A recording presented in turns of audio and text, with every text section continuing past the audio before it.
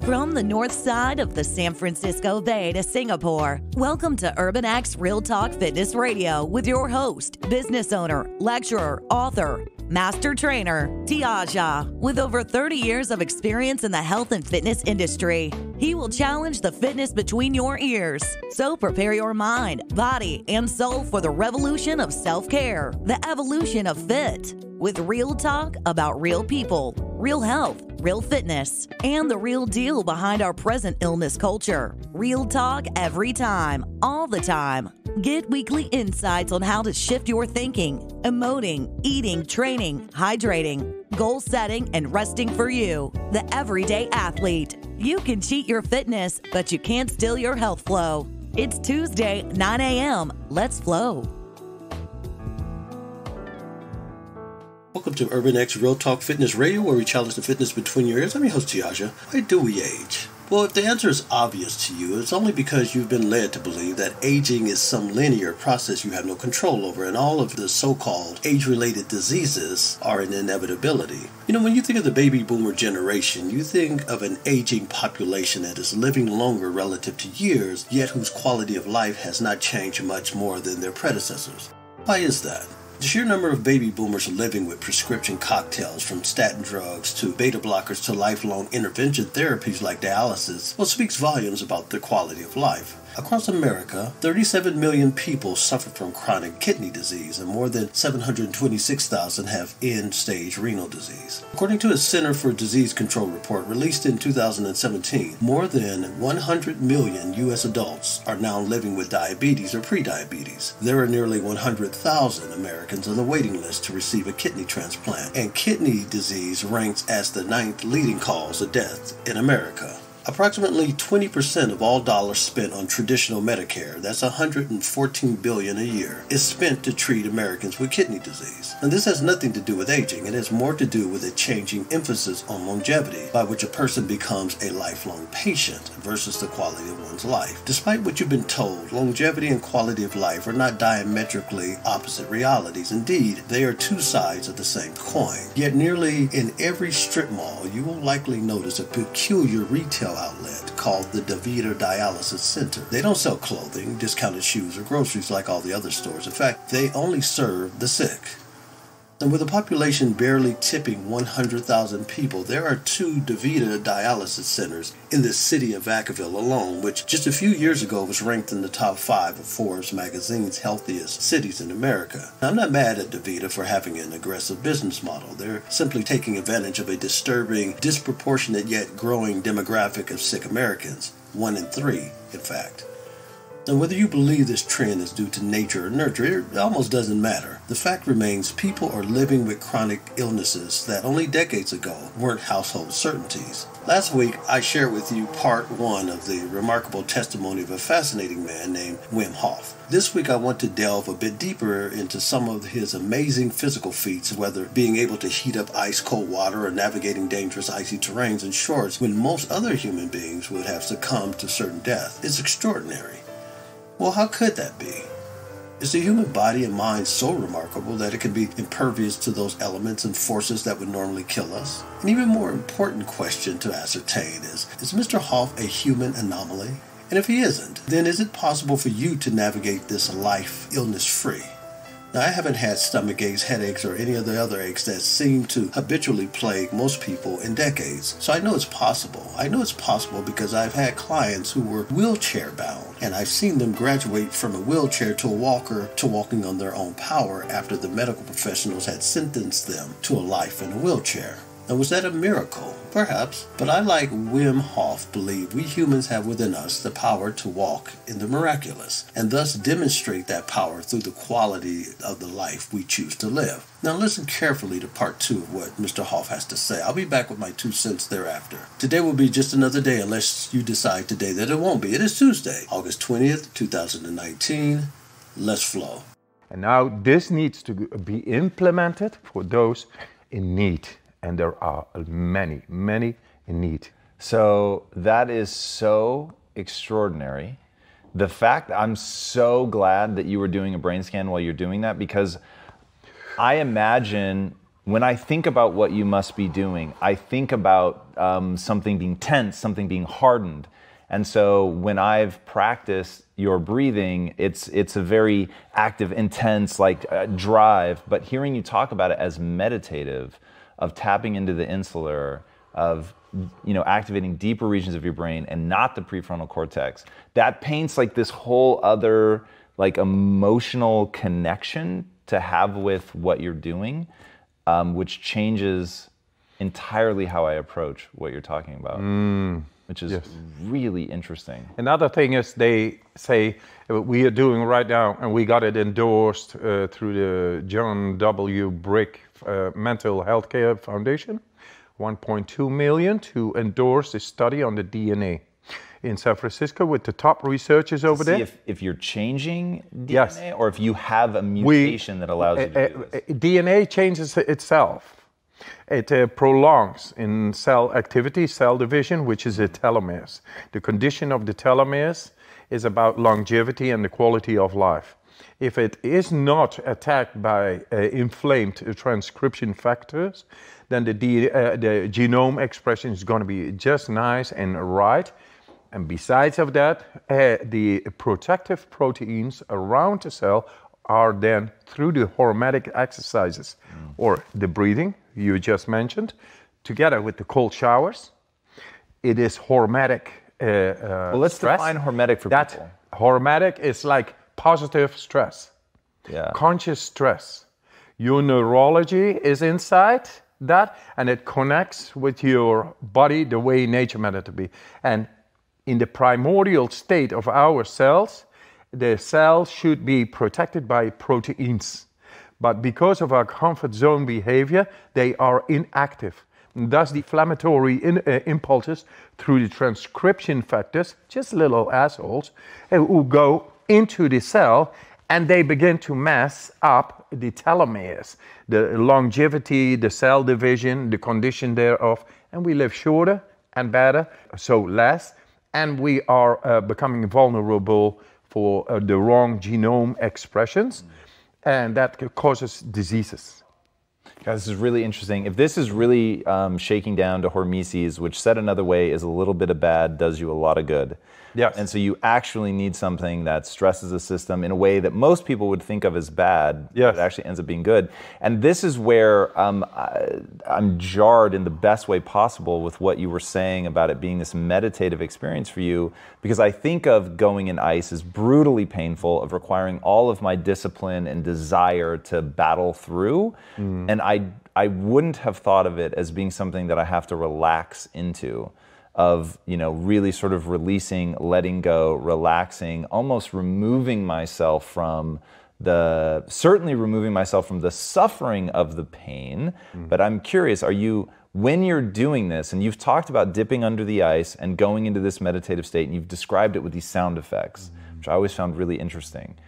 But when you're going into that, do you feel the pain and divorce yourself from the suffering? Or do you literally not feel any discomfort?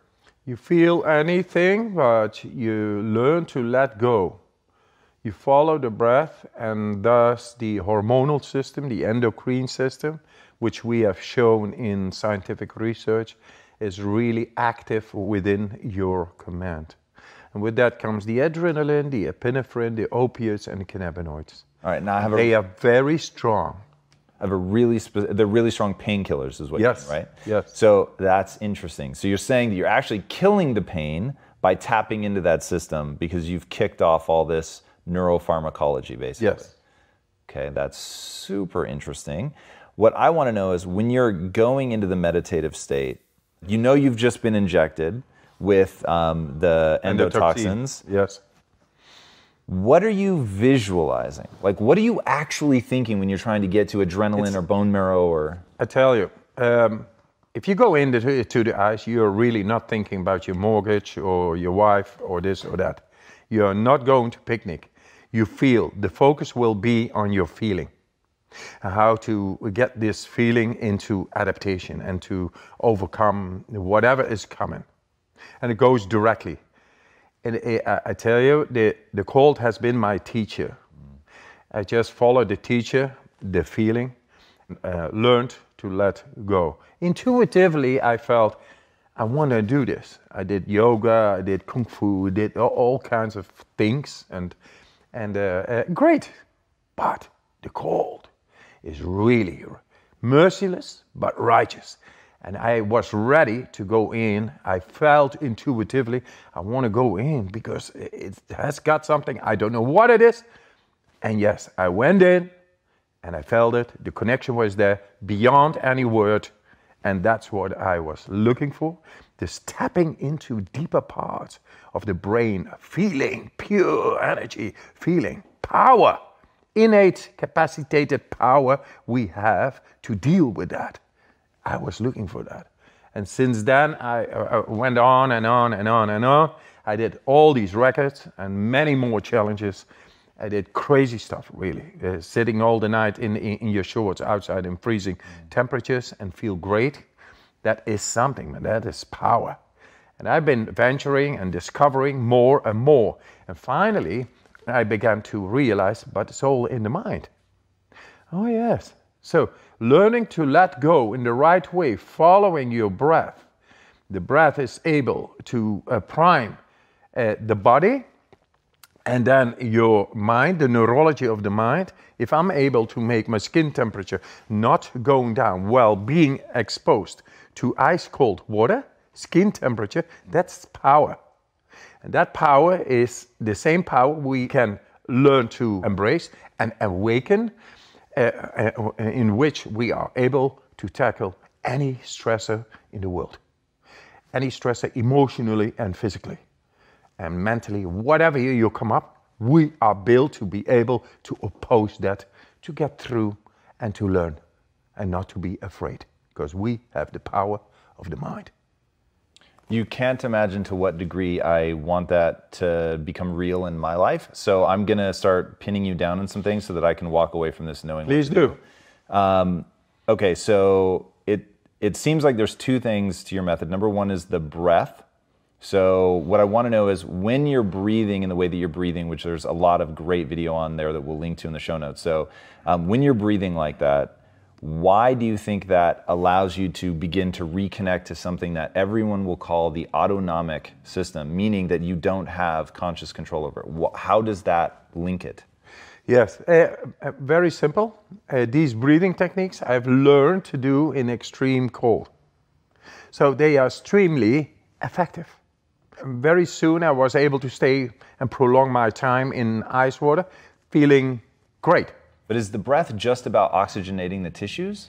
Oxygenating not only to go past, in this case, to go past the lymphatic knots, which normally inhibits the oxygen to go deeper.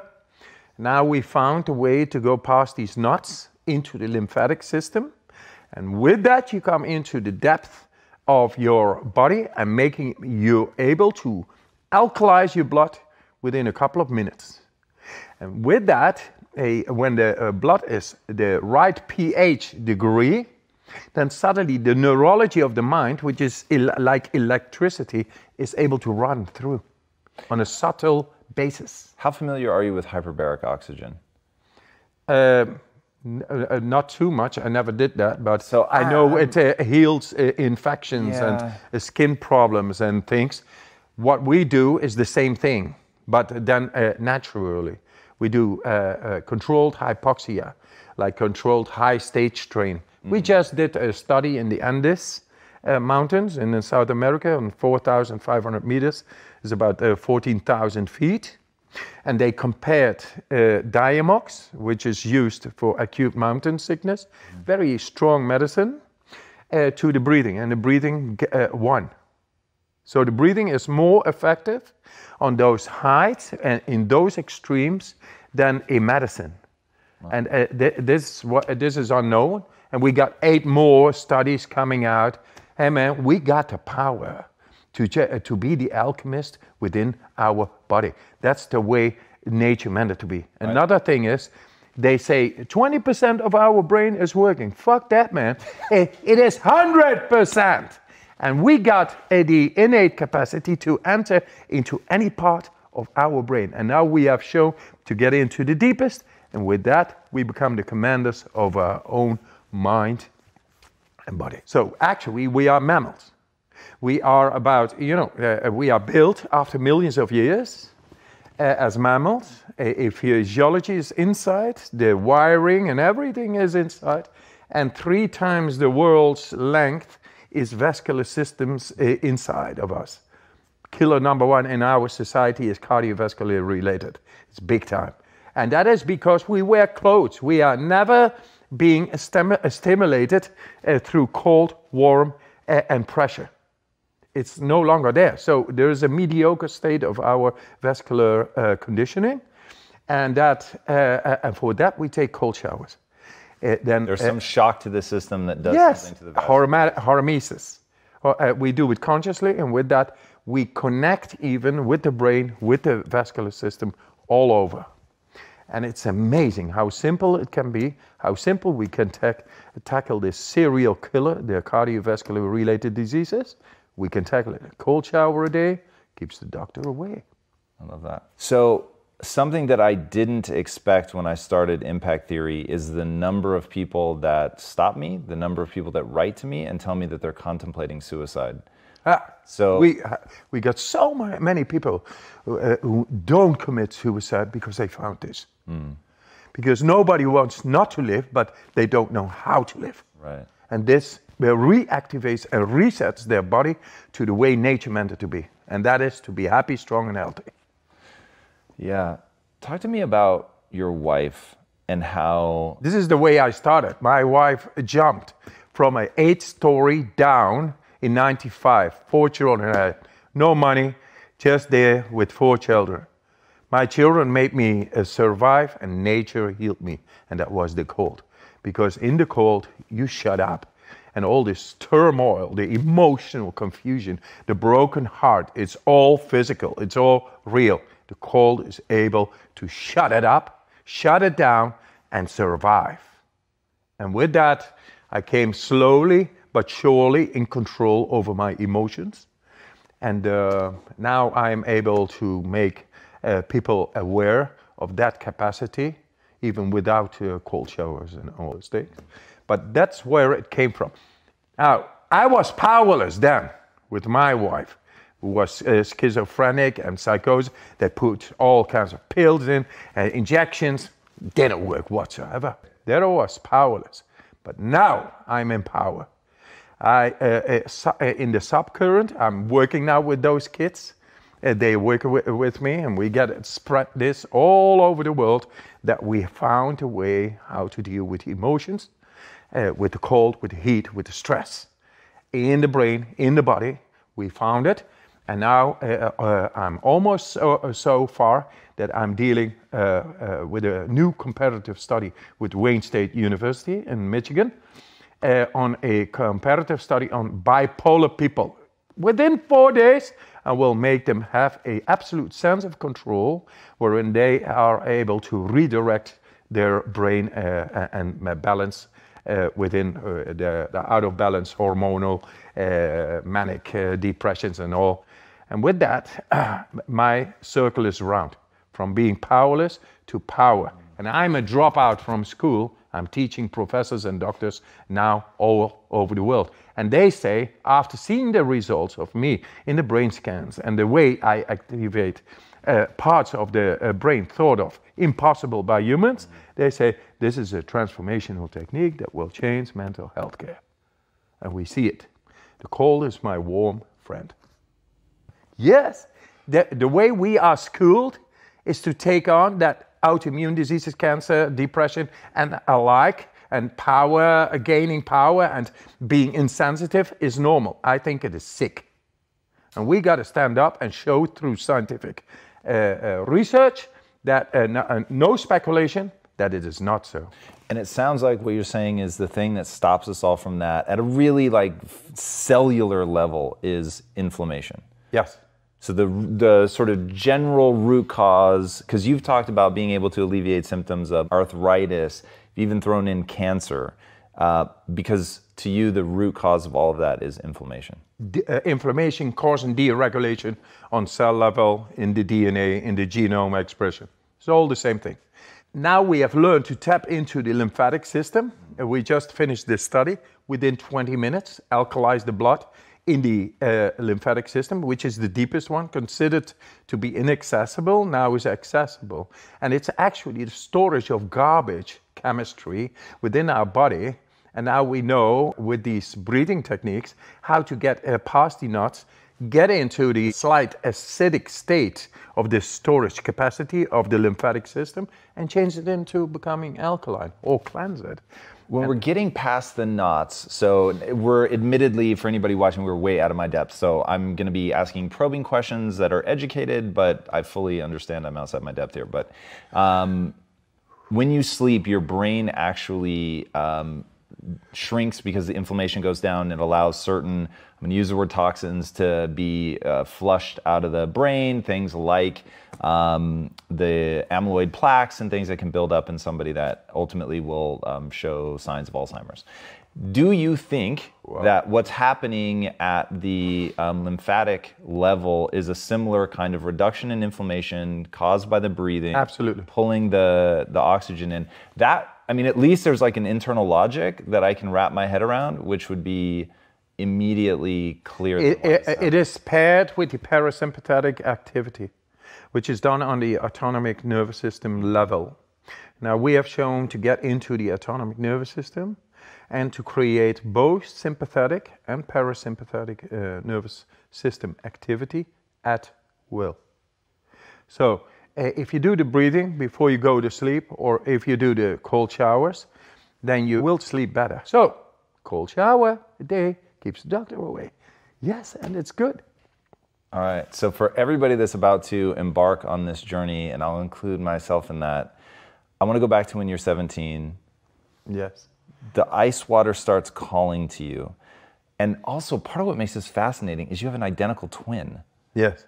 So, one, it's fascinating that you guys took very divergent paths. So, if I understand right, you've begun to teach him your method. Yes. But when you're there at the water and it's calling to you, what is that? Like at 17, I know you'd been searching for like, I need this, whatever this is, I need it all to make sense. I need to connect to a God or something to fill me up, to let me connect to something bigger than myself. So you have that calling. I don't know what, but it is there and it is inside of me and it's more than meets the eye and all that. And it made me at age of 12 study psychology and going into Hinduism, Buddhism, and all kinds of esoteric disciplines. And when I was 17, I just had this feeling.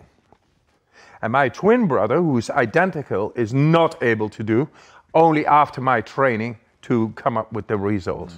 Because it's not genetical, it is trained. And so this one is able to be trained by anybody.